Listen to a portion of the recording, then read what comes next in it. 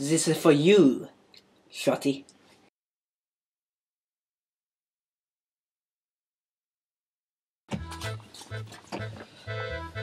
There was much error in what the royals did to us. But the worst was when the queen, when asked what she would feed her subjects, she said, "Let them eat cake." I had known about the plans to storm the Bastille.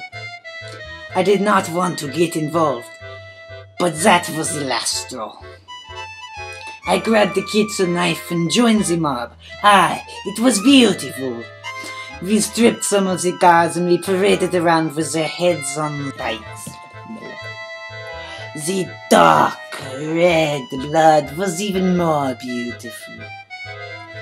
We came out with bayonets and some axes.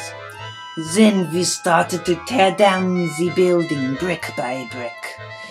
The only celebration that ever even came close was the celebration after that so-called king was sent to the guillotine.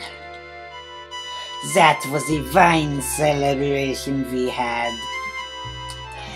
We drank until we forgot who we were, and then we drank some more.